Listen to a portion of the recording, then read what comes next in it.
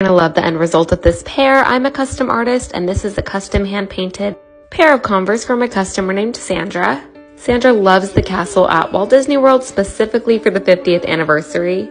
And she also loves the fireworks shows, Wishes, and Happily Ever After.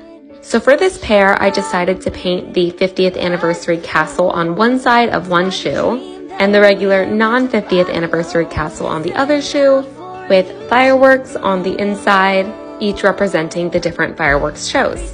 This is my favorite side. This is the castle decorated for the 50th anniversary. I love the colors. This is Cinderella's Castle non-50th anniversary edition, and then here is the Wishes side. That's the Wishes logo.